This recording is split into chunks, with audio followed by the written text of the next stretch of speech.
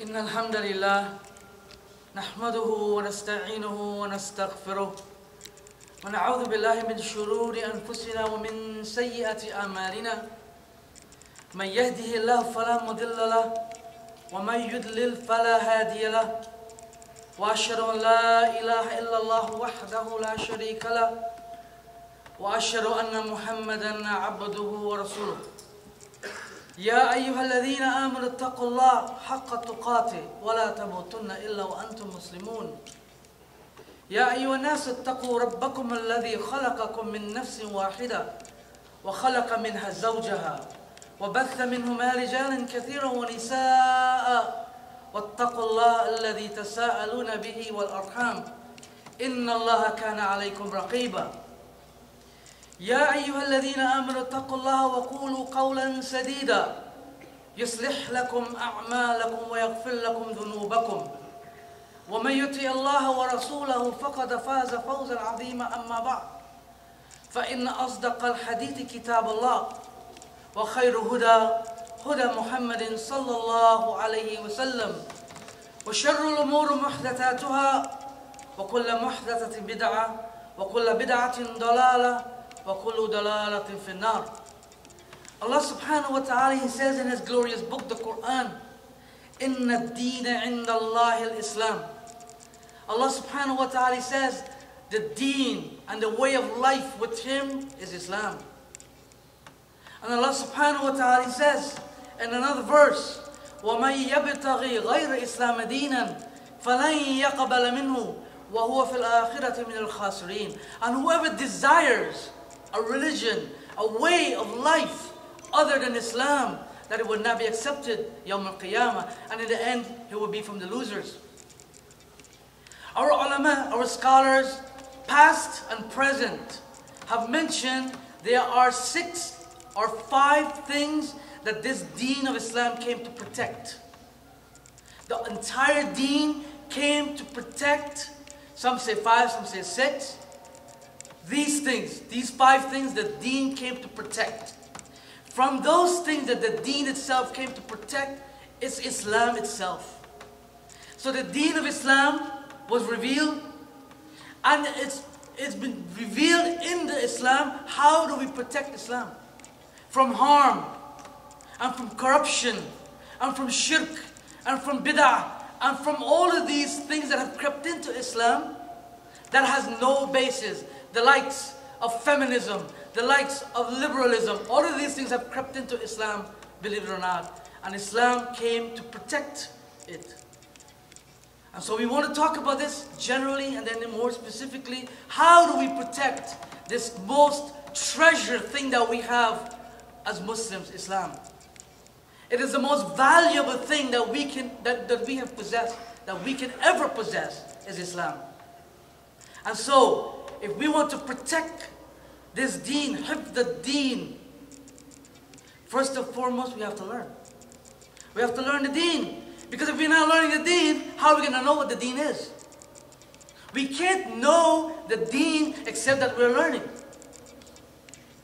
And Allah subhanahu wa ta'ala has made it wajib upon us to learn about Islam, so that we can know our deen. After knowing our deen, we have been commanded to call to it. Before calling to it, working by it. We have to make sure when we learn about Islam that we're practicing it.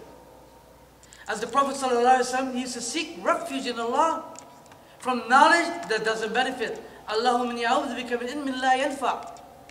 He used to seek refuge in Allah from knowledge that doesn't benefit. What is the knowledge that doesn't benefit?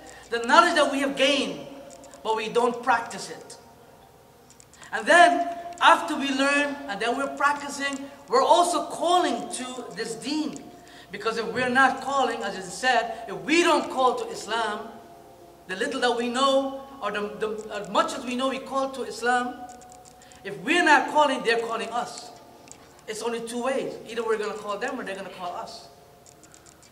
And so, this deen is something that Allah subhanahu wa ta'ala is pleased for us as a way of life. As Allah subhanahu wa ta'ala says in the glorious book, Al-Yawma akmaltu lakum deenakum. Today I have completed your religion or your way of life for you. وَأَتْمَمْتُ عَلَيْكُمْ نِعْمَتِي. And I have bestowed my bounty upon you, Islam. Islam is a bounty upon us. وَرَضِيتُ لَكُمُ الْإِسْلَامَ دِينًا. And I'm pleased, Allah subhanahu wa ta'ala is saying, I am pleased for you. I am pleased for the humans as a way of life, Islam. As there is no other way. So Islam is a bounty upon the Muslims. And we are going to help this deen, or we're going to be an obstacle in the way of this deen. We want to have two sides. Are we going to help the deen of Islam? Or are we going to be contrary to it?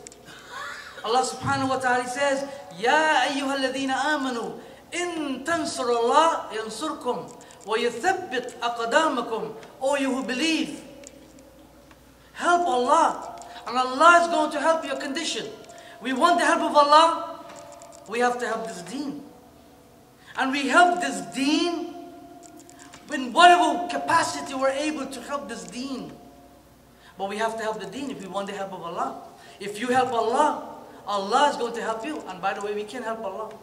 This is Allah's deen. How can we help Allah? We can help Allah by spreading this deen of Islam.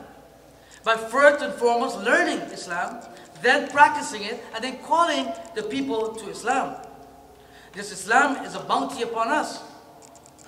And when the people came to the Prophet Muhammad sallallahu alaihi wasallam, acting as if, we're doing a favor to you by we're accepting Islam. What did Allah say? He says, يَمُنُّونَ عَلَيْكَ أَنْ أَسْلَمُوا.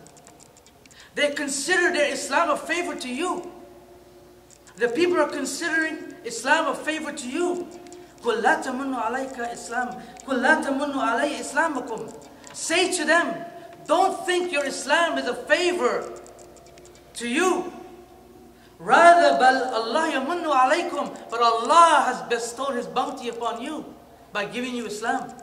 We are not doing a favor because we are Muslims and we believe in Allah and we're worshipping Allah. We're not doing a favor to Allah. Allah has done us a favor by guiding us to Islam. So don't think that we're Muslims because we can't help Allah except by spreading this deen, by worshipping Allah, by learning this deen, by practicing the deen, and to call other people to practice this deen. This is how we're going to help Allah subhanahu wa ta'ala. So how do we protect this deen? How do we protect this deen from corruption and from harm and from foreign ideologies? How do we do this? One of the ways is we have to know what shirk is. We have to stay away from committing shirk with Allah subhanahu wa ta'ala and the various forms of shirk. Allah subhanahu wa ta'ala, He says, إِنَّ اللَّهَ لَا يَغْفِرُ أَن يُشْرِكَ بِهِ وَيَغْفِرُ مَا دُونَ ذَلِكَ لِمَن يَشَاءُ. Allah subhanahu wa ta'ala says, indeed Allah would not accept that you make shirk with Him, but He would accept that, but He will forgive less than that. Allah is not going to forgive if you commit shirk with Him. And shirk has different ways of committing shirk. Making dua to other than Allah is shirk. Wearing something as a form of protection and putting your trust in that thing is shirk. Swearing by other than Allah